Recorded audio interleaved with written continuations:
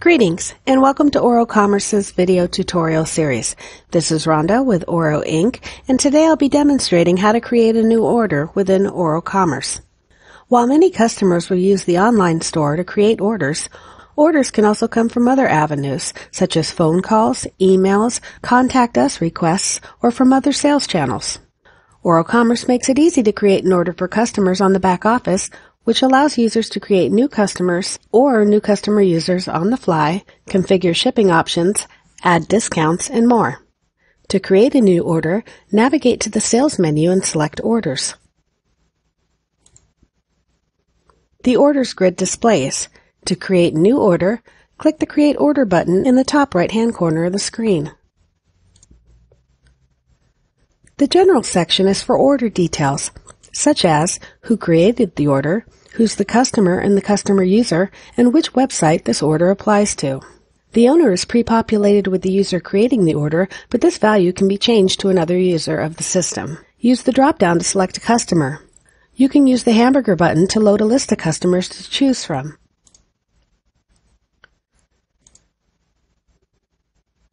Select a customer user if necessary.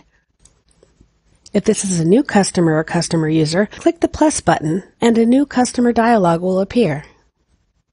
For more information about creating customers and customer users, please see our video in the media library. Click the line items link. Here you can add products to the order. To add a product, click the plus add product button. Use the drop-down to select product. Alternatively, you can begin typing in the name of the product to narrow down your search.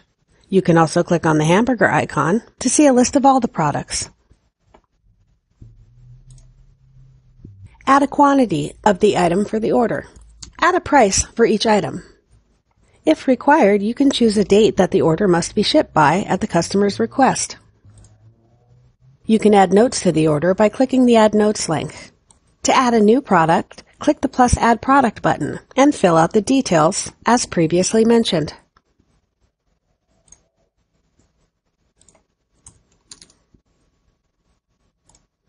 When you're finished adding products, click on the billing address link.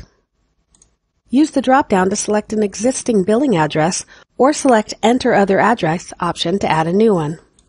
Click on the shipping address link. Again, use the drop-down to select an existing shipping address or select the Enter Other Address option. Click on the shipping information link to configure shipping options.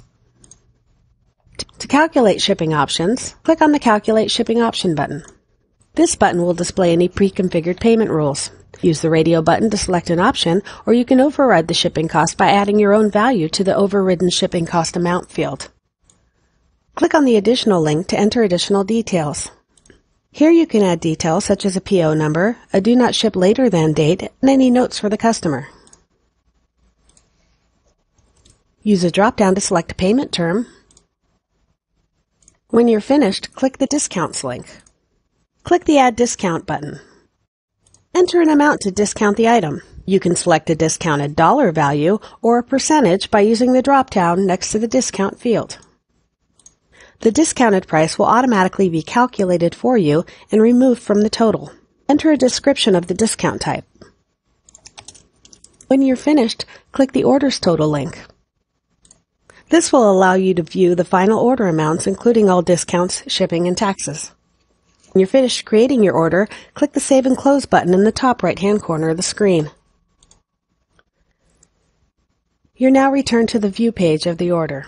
From here, you have additional options to add shipping tracking information, to edit the order, delete the order, or use the More Actions drop-down to add an attachment, add notes, send an email, or add an event. You can always click on the Orders breadcrumb to return back to the Orders grid. From this screen, you can hover over the ellipse on the right of any order and use the quick action items to view, edit, or delete the order directly from the grid. Additionally, click on any order in the grid to load the Orders View page. Thanks for watching. For more video tutorials, please check out our website at www.orocommerce.com/media-library.